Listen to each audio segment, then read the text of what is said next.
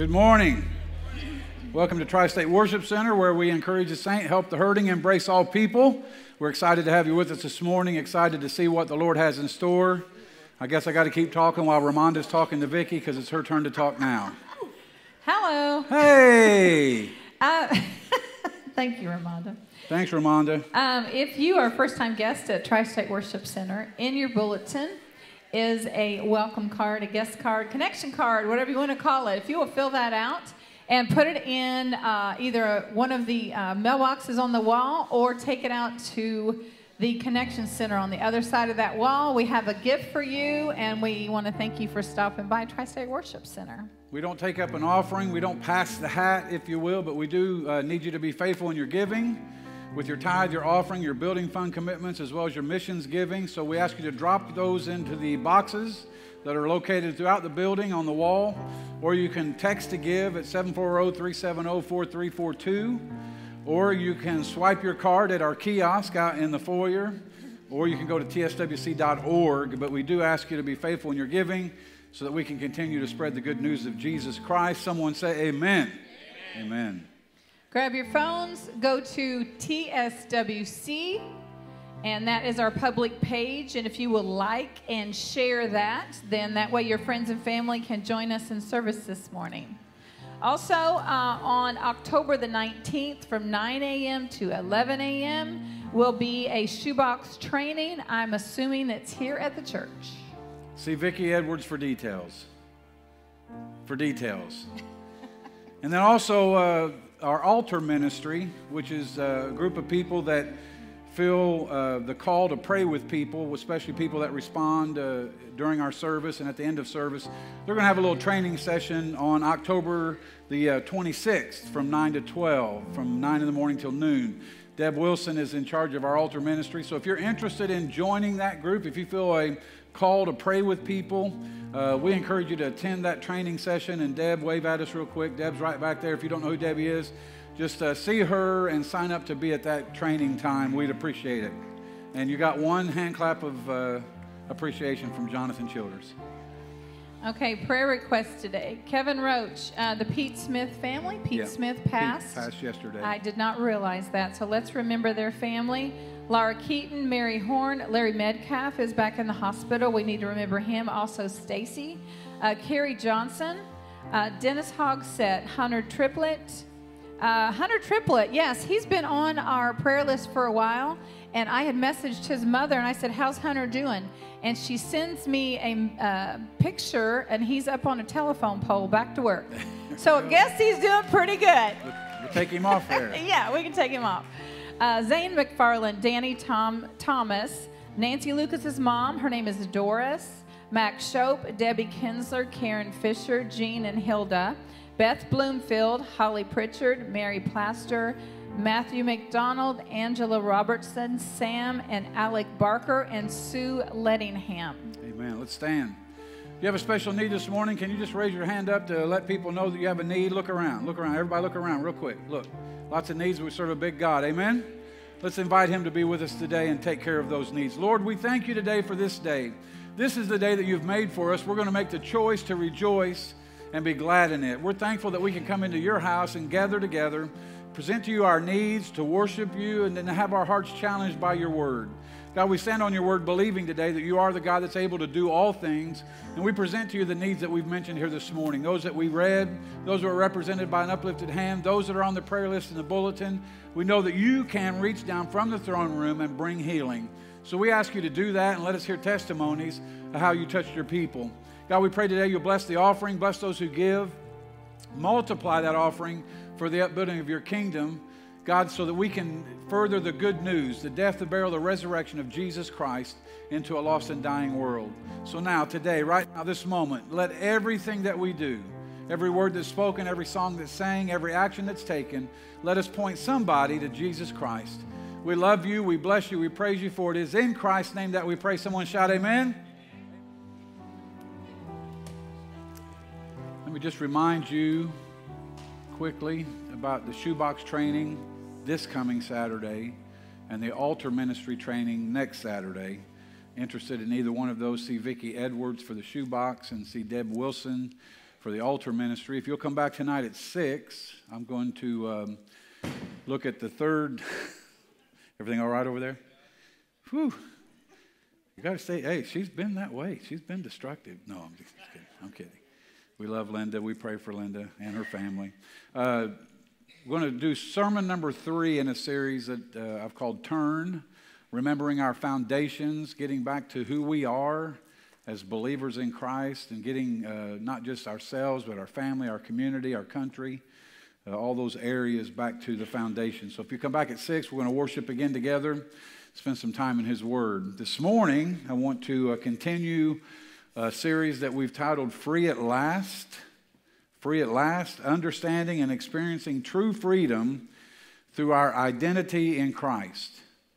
We just have a lot of believers and unbelievers who are living life based on what everybody else is telling them, who are allowing everybody else to dictate to them who they are. But I'm here to tell you this morning that we are free when we realize who we are in Christ, not according to anything else other than Him. We've been using Galatians chapter 5, verse 1 as our keynote verse. Reading now the King James Version, it says, "Stand fast, therefore, in the liberty wherewith Christ has made us free from the dominion of sin. Be not entangled again with the yoke of bondage." The New Living Translation talks about that yoke of bondage and calls it this not being caught up again in slavery to the law. It says, so Christ has really set us free. Now make sure that you stay free and don't get tied up again into slavery to the law. And rather than go through every week as a review, let me just sum all the things that we've talked about. Let me just sum them up in one statement, and here it is. God wants His people to be free. The devil wants people to be in bondage. That's really what we're talking about. To be free at last is to understand that God wants you to be free, but the devil wants you to be in bondage. And to be able to walk in that freedom and in that liberty, we need to know who we are in Christ, and that really takes 3 main ingredients before we get into this morning's topic. One of those ingredients is the truth. Listen to me. The truth is the truth whether anybody believes it or not.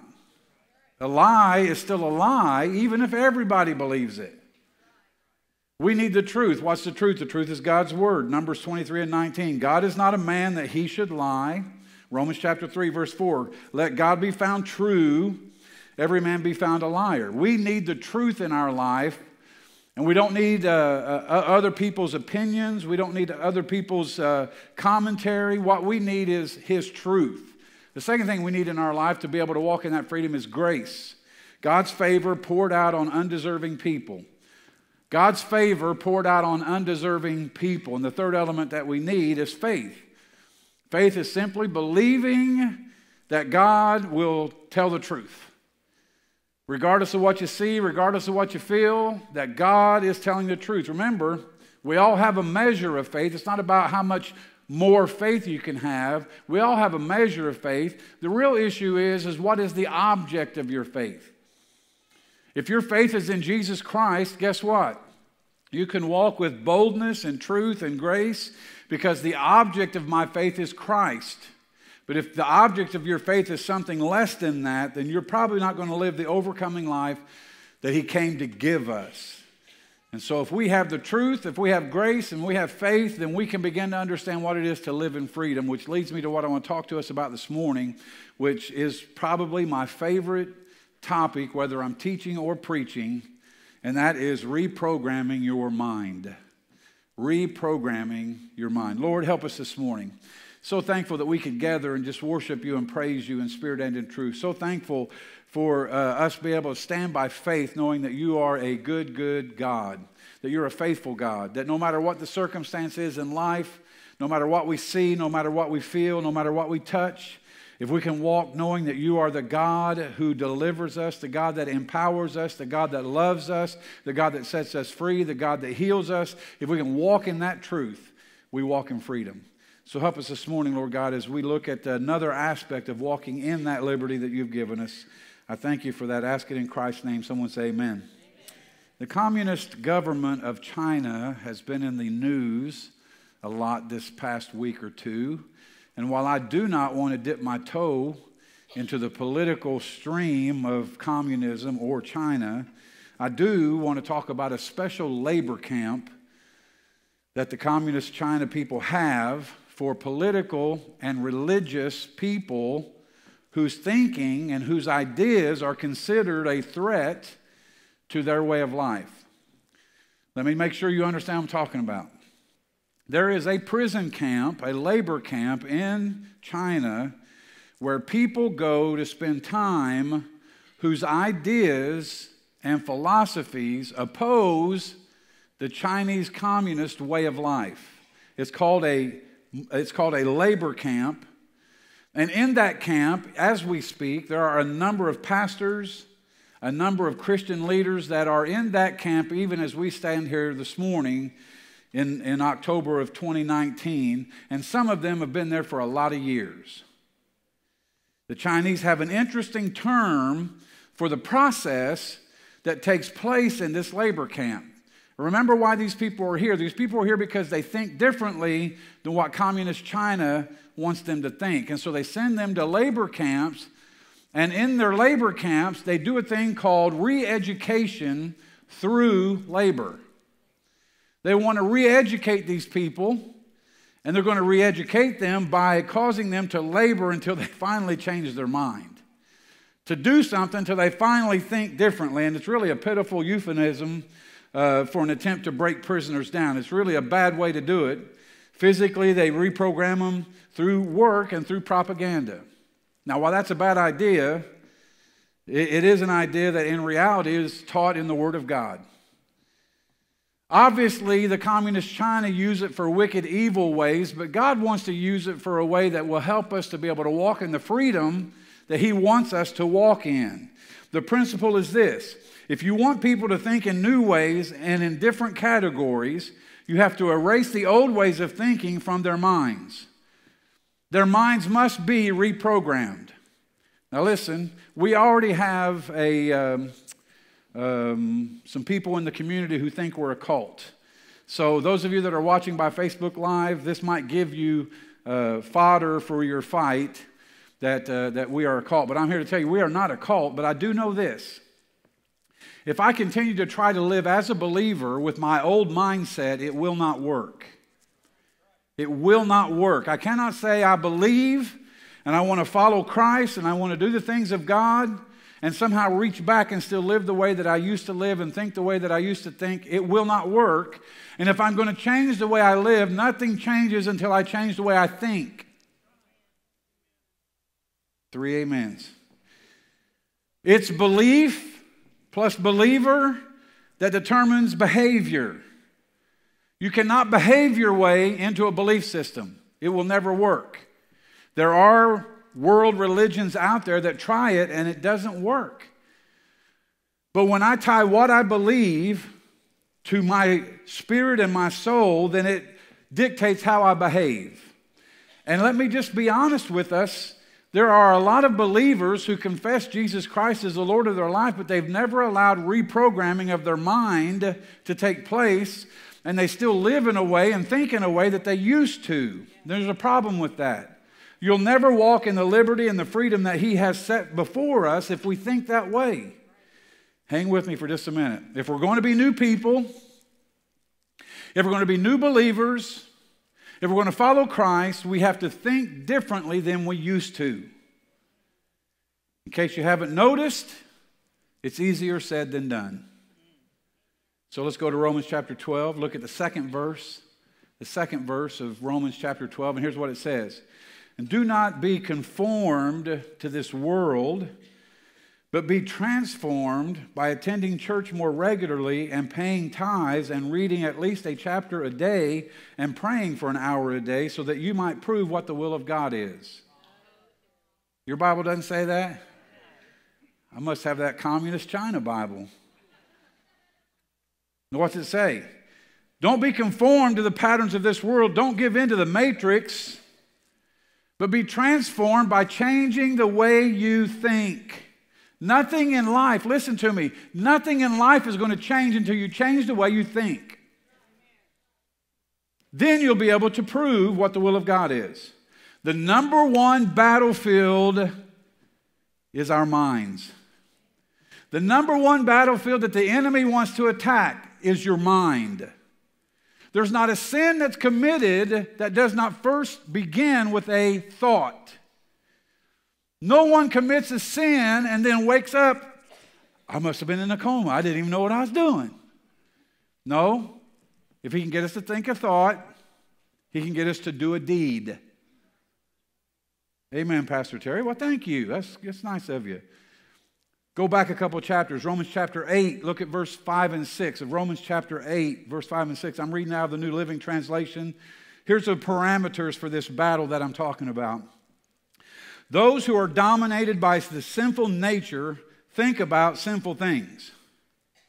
Those who are dominated by the sinful nature, remember what we've been set free from? You've been given liberty by Jesus Christ so that you are no longer tied to the dominion of sin. You're set free from the dominion of sin. Yet, just a few chapters before, those who are dominated by the sinful nature think about sinful things. But those who are controlled by the Holy Spirit think about things that please the Spirit. Look at me for just a minute. If the Bible puts our mindsets into two categories, guess what I believe?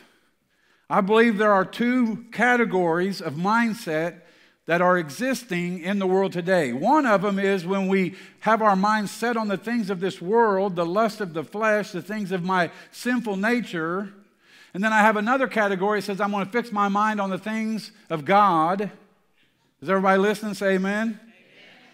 But those who are controlled by the Holy Spirit think about things that please the Spirit. So, letting your sinful nature control your mind leads to death. Look at me. A lot of people think it's okay to have your minds controlled by the sinful nature because they've never seen anyone drop dead from doing that. But that's not what it means. The mind controlled by the sinful nature leads to death, meaning separation from God. It is so crucial for you to hear that, because if you don't hear that, the rest of this is not going to make sense.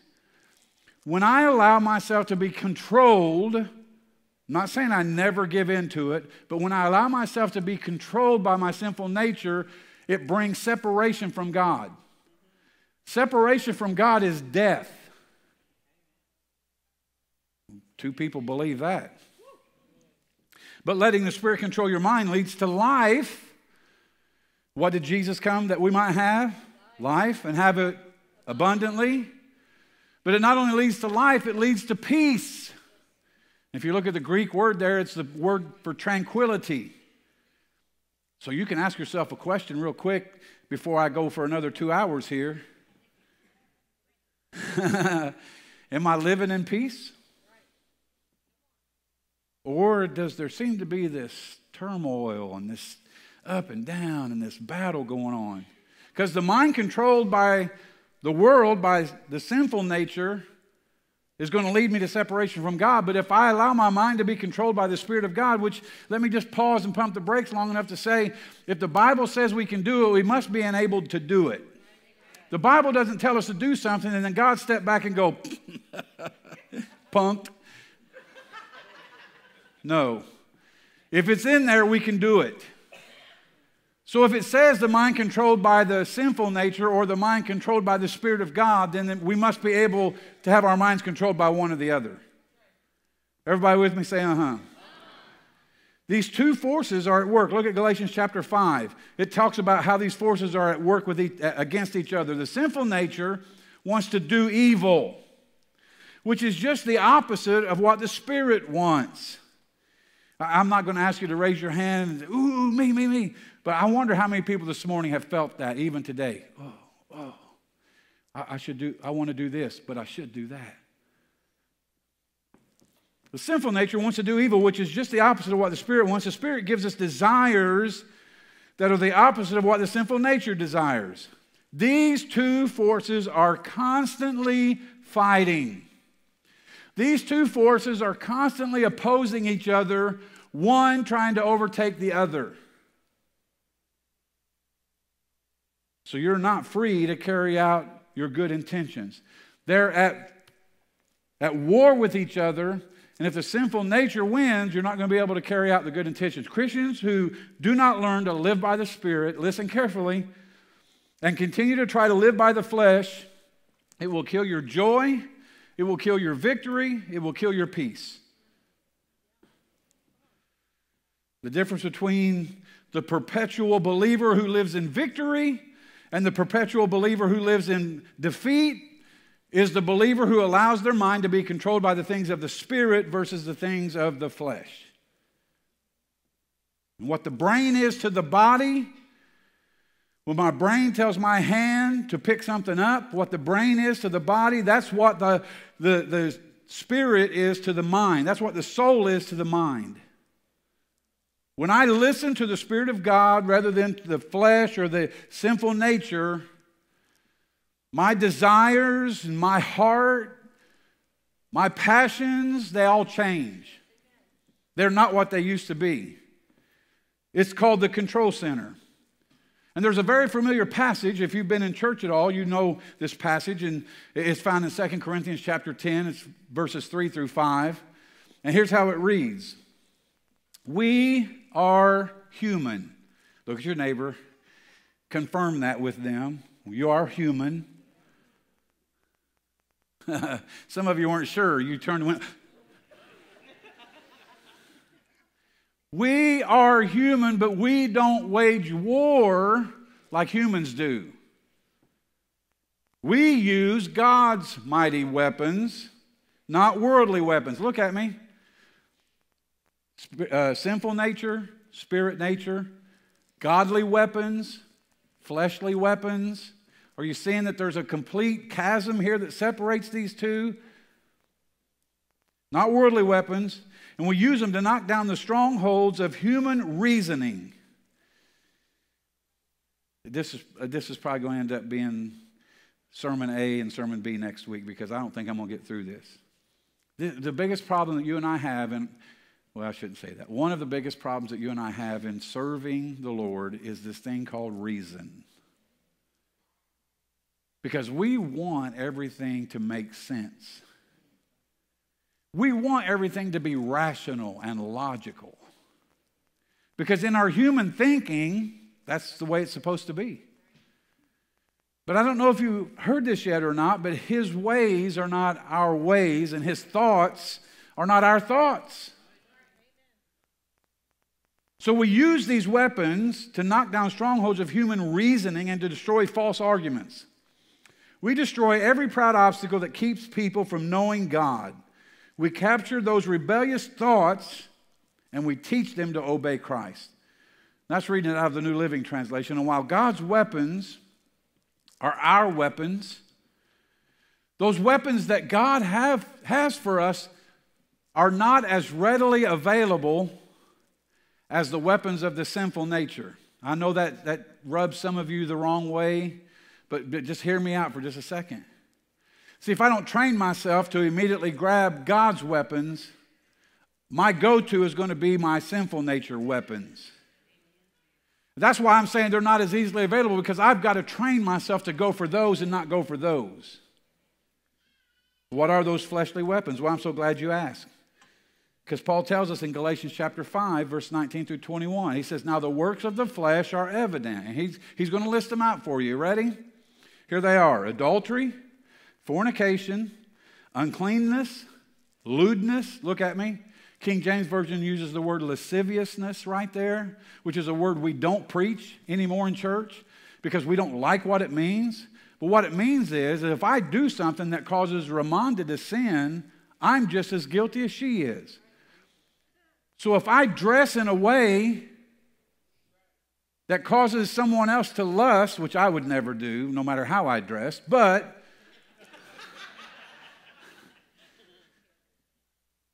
ladies, when you dress in a way that leaves nothing to the imagination and it causes someone to lust, you're just as guilty as they are. No, you didn't like it. Golf clap. That's nice. Let's get on to the next hole. Adultery, fornication, uncleanness, lewdness or lasciviousness, idolatry, sorcery, hatred, contentions, jealousies, outbursts of wrath, outbursts of wrath, outbursts of wrath. It's in my Bible 3 times. Selfish ambitions, dissensions. Look at me. King James Version says strife. You know what that is? Causing factions or partisanship in the church.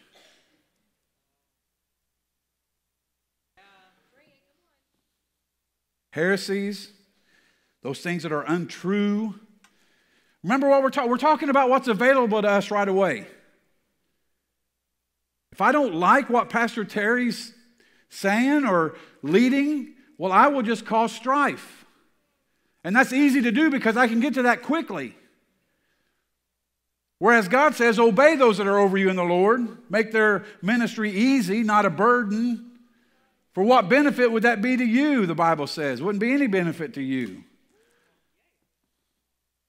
Envy, murders. Not going to ask if we have any murderers in the house this morning. But the devil knows that he's not going to tempt some of you to murder somebody. You might think it, but you ain't going to do it. But he will cause you to do one of these other things. Drunkenness, revelries, and the like, of which I tell you beforehand, just as I have also told you in the times past, listen, that those who practice such things will not inherit the kingdom of God. Period. Not Pastor Terry's words, the Bible. Those people who have a go-to that's listed in those 17 things, those 17 weapons that are of the sinful nature, if that's your go-to and you practice those things, those people will not have a place in the kingdom of God. 17 of them, readily available. They really feel like that they're available there so that we can grab them to defend ourselves. But that is not why they're there. That is not why they're there. Listen, worse, if those are the patterns in our life that continue uninterrupted, if those 17 things continue in our life as a pattern that is uninterrupted, we are sinning. We're not serving. We're sinning. So what do? Why is it so hard for me to think differently? Why is it so hard for me to break away from that? Well, again, 2 Corinthians chapter 10, this time I'm going to read out of the New King James Version. For though we move through life in the flesh, we do not war according to the flesh. For the weapons of our warfare are not carnal, but mighty in God for pulling down strongholds, casting down arguments, and every high thing that exalts itself against the knowledge of God, bringing every thought into captivity to the obedience of Christ, and being ready to punish all disobedience when your obedience is fulfilled. It's so hard for us to think differently because we don't believe that scripture. Now, Pastor Terry, we can't really bring every thought captive. If you just got here in the last 5 minutes, a little while ago, I stood here and said, if the Bible tells us to do something, we must be enabled to do it. We must have the power to do it. And when the Bible says to take every thought captive, guess what some of us should be busy doing? Taking those thoughts captive. Especially the ones right now that some of you are having that Pastor Terry's a mean guy. I'm not. Take that captive under the obedience of Christ, all right? So it's hard for us to think differently because my battles are not primarily physical battles. My battles are primarily spiritual battles. Can I get an amen? Amen. Because my weapons are not readily accessible. I have to train myself for the godly weapons, but these weapons of the flesh, of the sinful nature, they're so readily available. Don't tell me you've never said something and then thought, man, I wish I hadn't said that. That's what I'm talking about. They're so readily available. Right there, just grab them. And you think you're doing it to defend yourself, but you're not. And if it practices that way in your life uncontrolled, then you're sinning. Because my strongholds, they're not easily destroyable.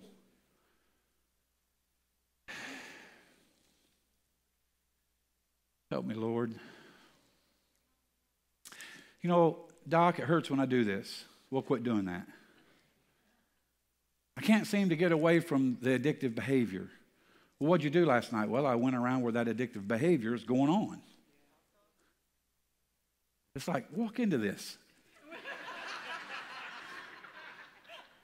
You can't keep doing what you did expecting that somehow it's going to be different this time.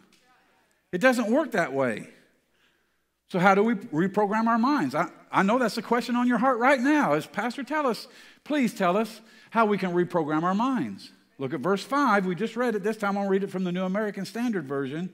It says, we are destroying speculations and every lofty thing raised up against the knowledge of God.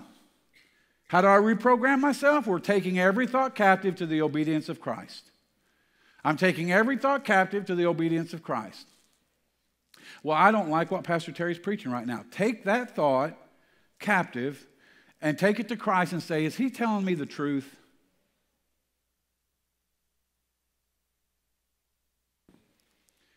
See, you have to get to a place where you can sort those thoughts out. Why are we commanded to take every thought captive? Well, simple, because not every thought comes from God. I know people will take me to task on this, and I have had people argue with me about this, but I don't believe that there are neutral thoughts. I think our thoughts come from one of two places. They're going to come from the enemy, or they're going to come from God.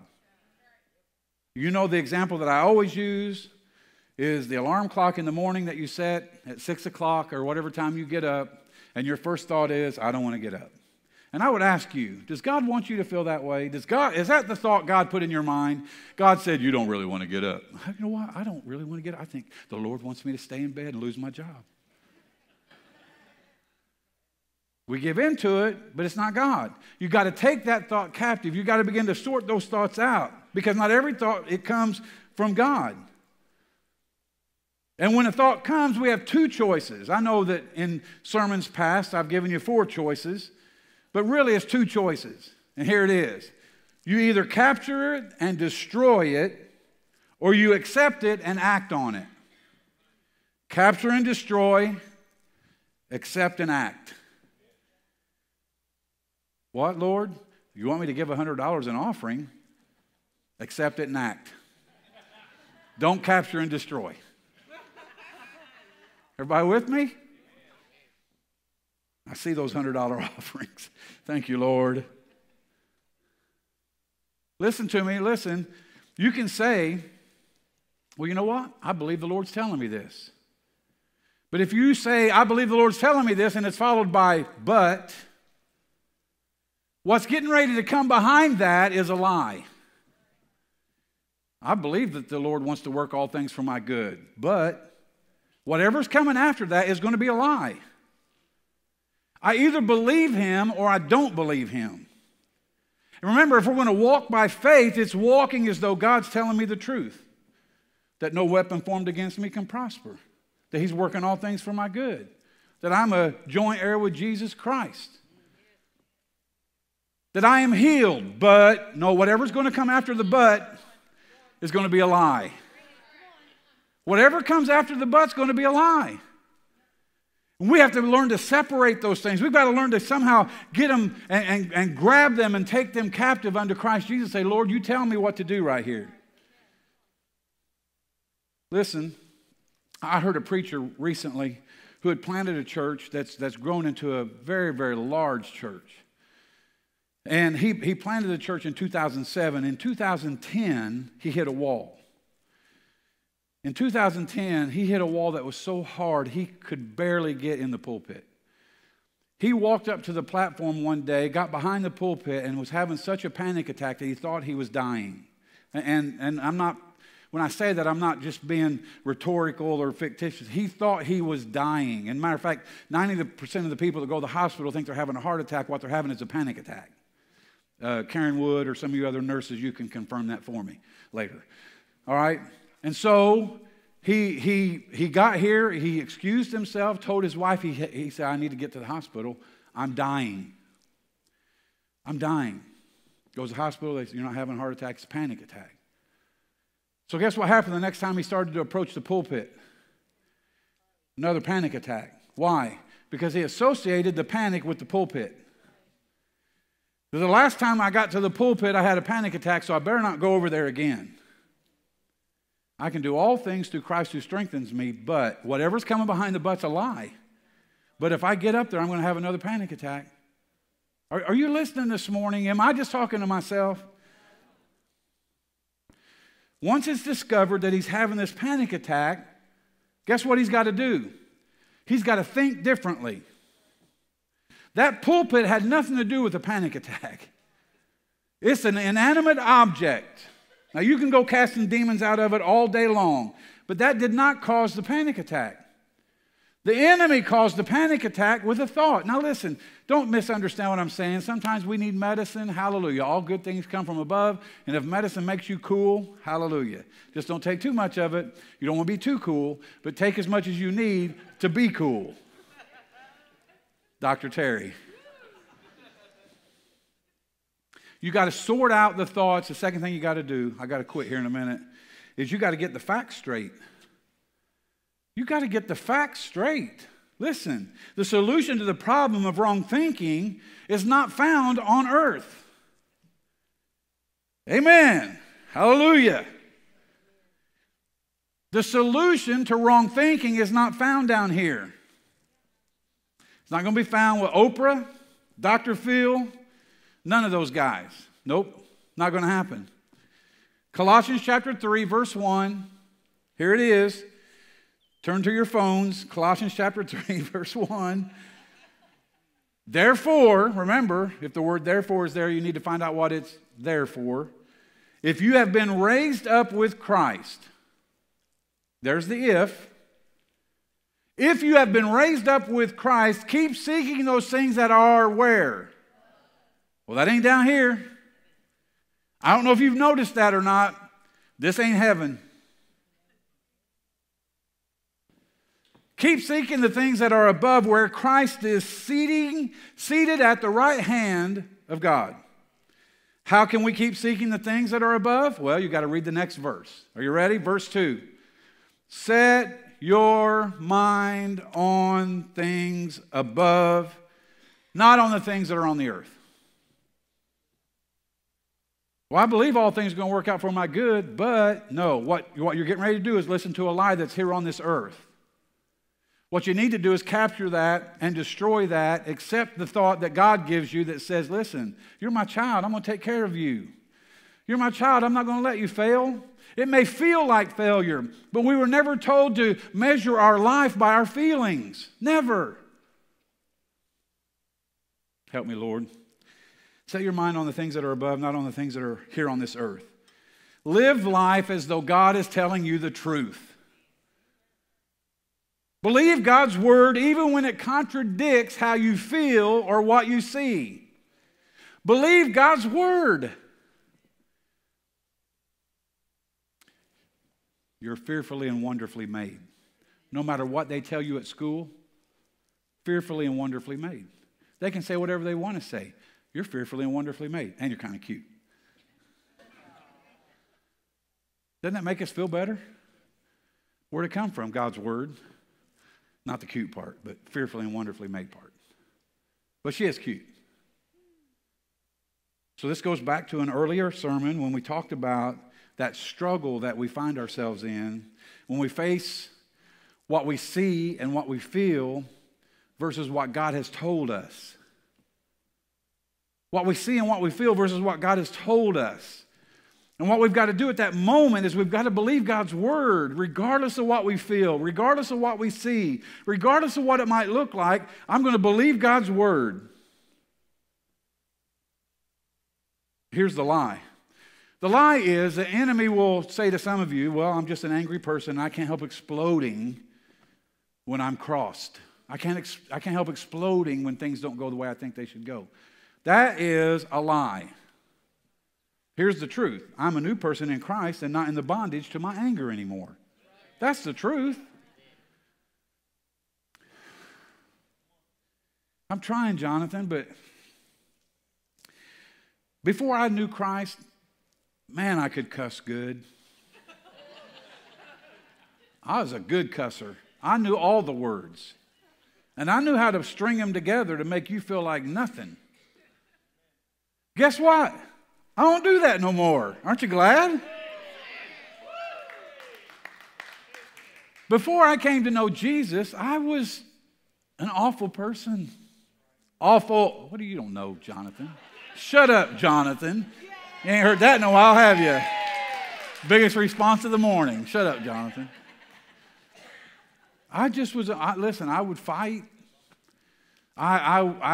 I drank and I did the drugs and I did all that stuff. Guess what? I don't do that no more. Somebody was like, it's the first time we've heard that. No, I don't. Listen, because my power over the devil is not a power encounter, it's a truth encounter. You should write that down. It's not a power encounter, it's a truth encounter. What did Jesus say? You will know the truth, and the truth will set you free. Listen, he didn't say you will hear the truth. He said you will know the truth. How do I know the truth? You got to let it travel 18 inches. Well, it's a little shorter for some of you. From here to here. We know God, but it's not until we know God that it changes who we are. You've heard me say it before. I know Chad Pennington. I got a football in my office signed by him. I had a class with him at Marshall. I know what you're thinking. I think he's younger than you. You'd be right. I started my college education at the tender age of 36. Every time I walked into the room, everybody thought I was a teacher. I said, no, I'm just here to learn with you. I know who Chad Pennington is. He signed 2 footballs for me. I gave one to my daughter, Holly, who was a cheerleader out Wayne at the time, and they auctioned that one off, raffled it off, and I kept one and put it in my office. Actually, when I asked him, I guess I have to be honest about this. I said, can you sign a football for my daughter? She's cheerleader, blah, blah, blah. He goes, yeah, sure. Just drop it off at the facilities building. Put your name on there, and I'll sign it. Well, I didn't just take one. I took 2. Kept one for myself. Wouldn't you? Yeah. All right, then. I wasn't so bad. It's not just hearing the truth, but it's knowing that. It's not hearing about Chad Pennington and sitting at a desk next to him. I didn't know him. I knew his name. I knew he was the quarterback of the team. That's all I knew about him. He was smart, really smart. And you know what? He was always at class early. Now, I had classes with other football players, not so much. Matter of fact, I had a few other football players in classes that I had to help them just find their way to class. I mean, I shouldn't say that. I'm sorry, Dennis. It would never be your grandson. It would never. He's at WVU, not at Marshall. I went to Marshall. I waited for a little bit of applause about Marshall. Never mind, okay. So, it's knowing the truth, not hearing the truth, not being around the truth, not living with someone who has the truth, not because mommy and daddy knew the truth. It's knowing the truth that sets me free. Sets me free from what? Sinful way of life, sinful nature. Knowing Jesus sets me free from that and brings his weapons closer to me.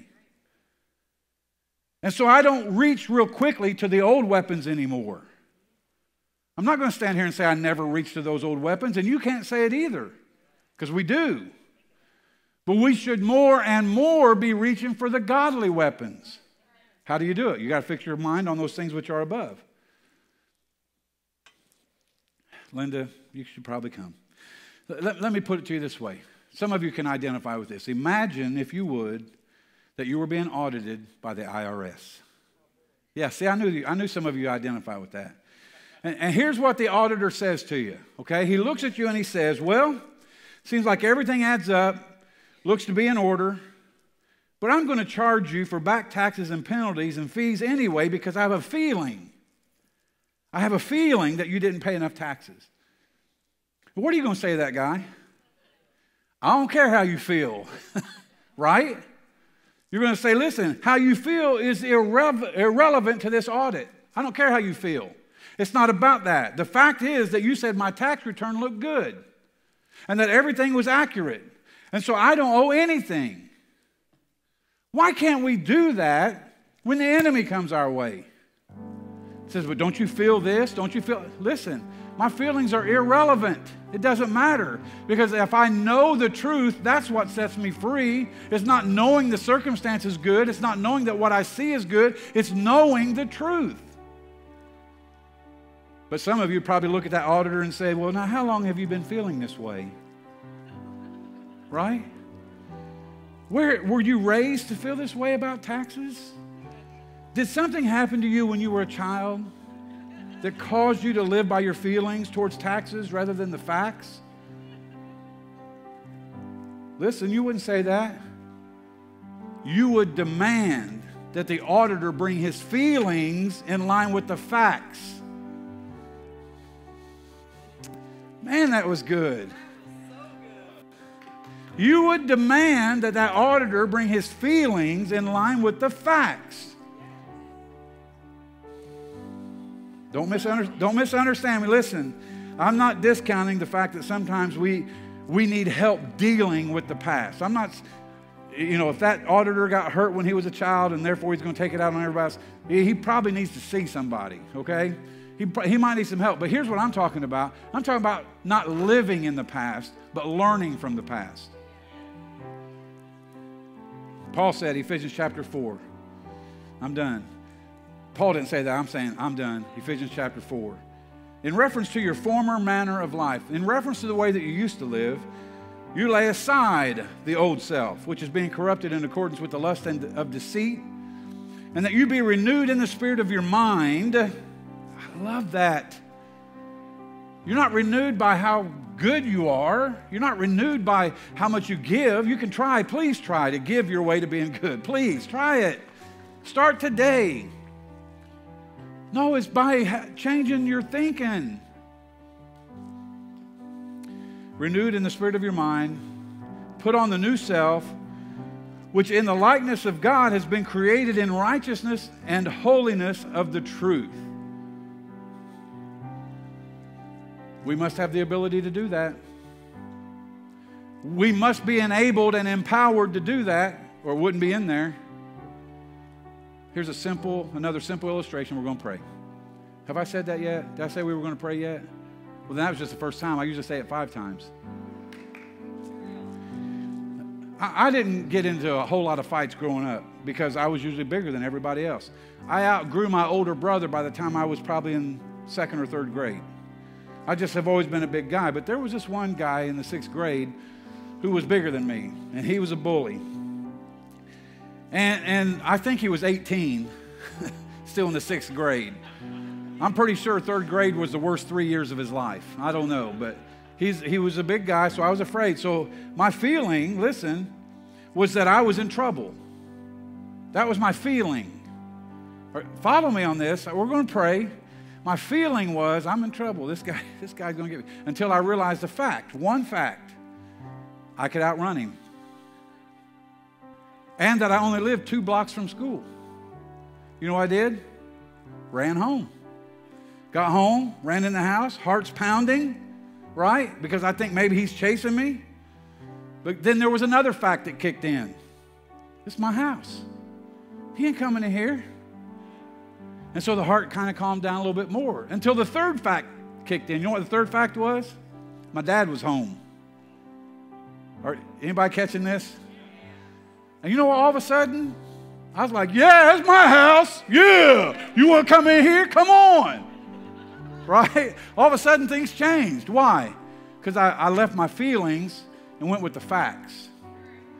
The fact was I was faster, I was home, and my dad was there. Stand with me. Here's the question. Is the devil chasing you? Listen to me. He's a liar. He is the father of all lies. He originates lies. The fact is, you are a child of the King. If you are a believer this morning, you're a joint heir with Jesus Christ. Those things that were meant to harm you are going to turn out for your good. When I know that, it changes the way I live. It changes who I am. Bow your heads. Lord, thank you. Thank you for this morning. Thank you for your word. Thank you for your word that is the fact. That we don't have to go by our feelings. We can go with the facts. The fact is you loved us. You loved us so much that you sent your Son to die for us, that if we would believe on him, if we would know that truth, that we wouldn't have to perish, but we'd have everlasting life. That if we could just simply confess with our mouth and believe in our heart that Christ is Lord, that God raised him from the dead, we could be saved. Your word tells us that. Your word tells us that you are our protector and our healer and our deliverer. You are our provider. You're everything that we need you to be. You are the great I am. But Lord, we have to accept and act on that. We have to begin to walk that way and not let the things of this life, not let the sinful nature rise up. So give us that courage, give us that strength, give us that power. I thank you for that. I thank you for that, Lord. You're so awesome. You're such a great God. We love you and we bless you. We thank you for your word. Keep your heads bowed for just a moment. If you're here this morning, you don't know Christ as your personal Savior. Maybe you did that at one time, fell away from it. Maybe you've never made a commitment to Christ. You need to believe the fact. And the fact is, he came, he died, he was buried, he rose again, all so that you could be forgiven for sin and have eternity with him. That's the only reason he did it. So that we can be forgiven, so that he can become the supreme sacrifice for the things that we've done wrong. And all we have to do is accept that and act on it. Accept it and act on it. So as they sing, if that's you this morning, would you come and let me pray with you this morning? Come on, do it right now. Don't wait. All my life you have been faithful. All my life you have been so, so good. With every breath that I am able, oh, I will sing of the goodness. Come on, everybody, let's sing it together. All my life, Lord. All my life you have been faithful. Even when I wasn't, he was. And all my life you have been so, so good. With every breath that I am able, One more time, I want to sing that. oh, I will sing of the goodness. Come on, you're not singing it to your neighbor. Sing it to him. Tell him. All my life you have been faithful. Oh, all my life you have been so, so good. With every breath that I am able, oh, I will sing of the goodness of God. Look at me. Set your mind on those things which are above. Turn the TV on, bad news. I don't care what channel you watch, it's bad news. But you know what? Jesus is coming back. Someday soon, he will split the eastern skies and he will come back for us. There's some good news. Why don't you act on that and just destroy this other thought? Why don't you act on the fact that you know that he loves you so much, he takes us just the way we are. But he loves us too much to leave us that way. He's going to change us. And he loves us. He loves us. He loves you. He loves to hear your voice. If he had a wallet, your picture would be in it. If he had a refrigerator, he'd have a magnet over your face. Hanging your picture up there. But he loves us. So let's set our minds on those things. Amen? Amen. What a great addition to our praise team we've had recently. Come back tonight at 6. We're going to talk about turn. If you're going the wrong direction, you need to turn and return to the foundations of what you first believe. Return to your first love. God bless you. Have a great afternoon. We'll see you tonight at 6.